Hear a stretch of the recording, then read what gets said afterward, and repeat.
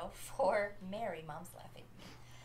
For Mary. Mary came in a few weeks ago and wanted to make some flowers, and I did show her, but she kind of needed a refresher. So rather than write out the instructions, we figured the best way is to do a video because we're visual people. So we're going to make these little flowers. This came in a kit a few weeks ago, but they have sold out, but these are very easy for you to make at home. Take a little old tin, a little bit of floral foam in the bottom, stick these on either twigs or wire, stick them in, put some Spanish moss around, and you have a cute little decoration. So let me show you how I did those. I have already punched a little circle on a height of number 4 with my ultra punch needle. I used the height of number 4 and I used the medium tip. This is our OTF Grungy Gold floss. You'll see it when I flip it over and you see the finished product. I'm using all 6 strands. This is our OTF Dirty White.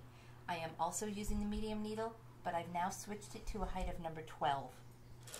So we're going to start punching right up close to that circle. See how long that needle is? You have to kind of train your hand for that height.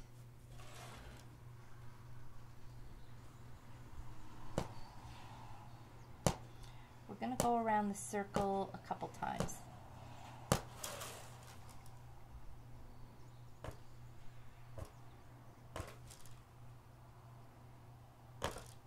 Really takes some getting used to with that needle height. And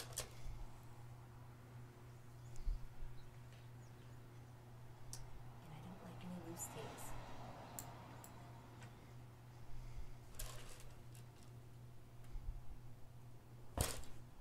Can you see? Mm-hmm. This is going to create nice, long, lush loops. I'm going to go around one more time.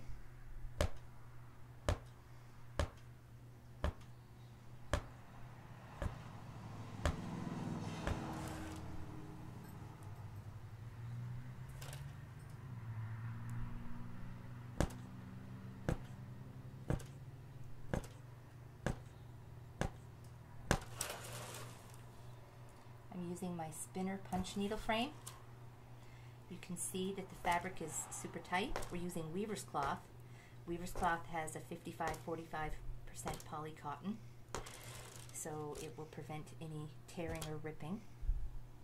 That's what you want to use for punch needle with the Ultra Punch.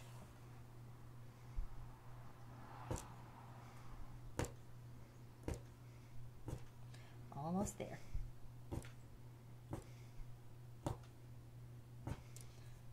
Alright, we've punched our little flower. Now when you flip it over, you're going to see a cute little daisy. So again, the center was punched at a height of number 4 with our grungy gold floss. The outside was punched with 2 rows at a height of number 12. Both were used with the medium tip. To finish this, we're going to cut off the weaver's cloth about a 1/2 inch around, and then we're going to glue the weaver's cloth to the back of the flower.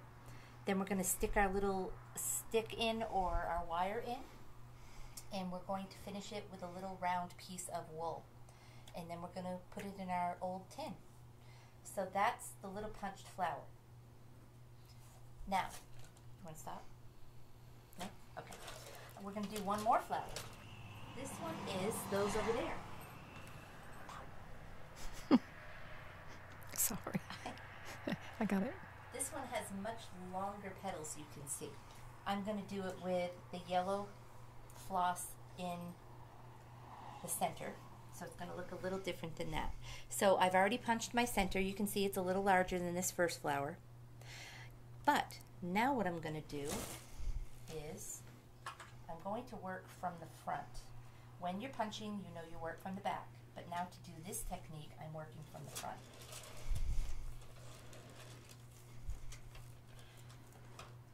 Bear with me for a moment while I change my thread.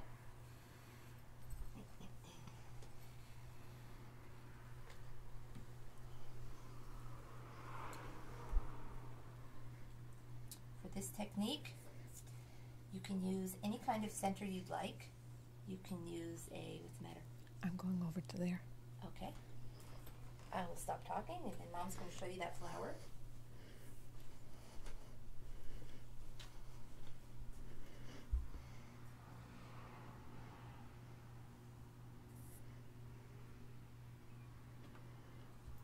Okay. You're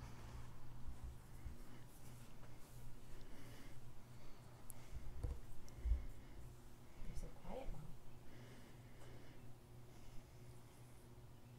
Our shop is located in northern New York. It's a beautiful day out. It is about 80 degrees. Life is good. For this technique, I'm using a single strand of Valdani number 8 pearl cotton. Now we're going to make those nice, long, lush loops. So again, we're working from the top. We've already punched our middle at a height of number 4. We're going to punch down, and I have my needle set at the height of number 6. We're going to punch down. After I've punched down, I'm going to find the needle tip with my finger, and I'm going to hold that in that loop in place. I'm going to pull down, and I'm going to go back up. I'm going to pull down, push it down, find the needle tip, hold my loop, pull down. Push down, find the needle tip, pull down. And I'm going to keep going around my entire flower. Now, I did screw up because I'm going to want to do 3 or 4 rows of this. So I should have started further down. I should have started here and worked my way in. But it'll be all right. So now you're just going to reverse it? I'm going to make it difficult for myself. I'll just move those loops out of the way. So you can see, make sure you don't, I grabbed my loop, make sure you don't, when you stab down, make sure your finger's out of the way. You don't want to stab yourself. Find that needle tip, hold it in place, pull it down. You can see when I pull it down that the tip of my needle is hitting the meaty part of my thumb right here. I'm holding that loop in place, and I'm going to bring it back up, and I'm going to punch it down. Hold the loop, pull it down, bring it back up. Hold the loop, bring it back down, move my finger, punch down. Hold the loop, bring it back down, bring it back up. I'm going to stop right here, and then what I'm going to show you, I will continue this flower. I don't want to be nosy, but I have my hands in there. Why?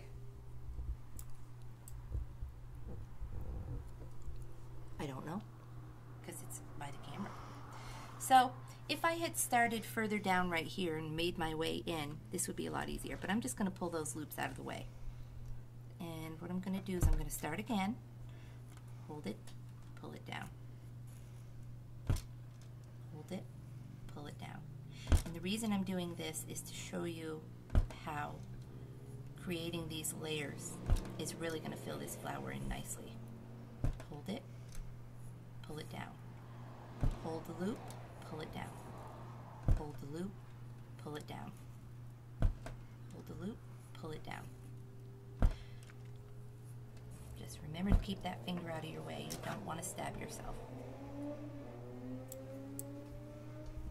So you can see, I may have to do 4 or 5 layers, but this is going to fill in, well, maybe 4 layers. That's going to fill in and give us a nice red flower. I'll keep punching this and come back and show you it at the end. Okay, so you can see that I did about 4 rows around here. I actually pulled out what I started before and then backed it up to here and then started punching around. I didn't have a drawn line or anything, but you can. Draw yourself a line and then work inwards. You can see how it creates a nice full flower, just like this one. This is my first version. Center's a little bit bigger. 2 important things to remember. Punch your middle from the other side on a height of number 4. That gives you nice, higher up, lush loops. Flip it over.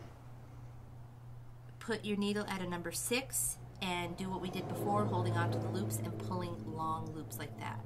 After I'm done, I kind of take my scissors and I just kind of very, very gently kind of pull everything, you know, kind of like comb out those loops so that they're nice. And then I'm going to trim this, probably would comb them out after I trim it off. Yeah. But we're going to trim this off the weaver's cloth about 1/2 to 3/4 of an inch away from the center, being very careful not to cut these loops. Press that weaver's cloth to the back of your flower, and then stick whatever you're going to make as your stem. We're using a little wooden spindle here. Stick it onto the back, and then back it with a piece of wool. And then you have a cute little thread flower. You can see with this one, I trimmed some of the edges just to give it a more ragged look. But this one, we're going to leave the loops on. So you have 2 different flowers. This is done completely from the back at a height of number 4 for the center, number 12 with your ultra punch needle for the loops around the center, working completely from the back. Here's the center punched at a number 4 from the back. Flip it over and pull your loops from the front. So, Mary, I hope that helps you, and thank you for watching.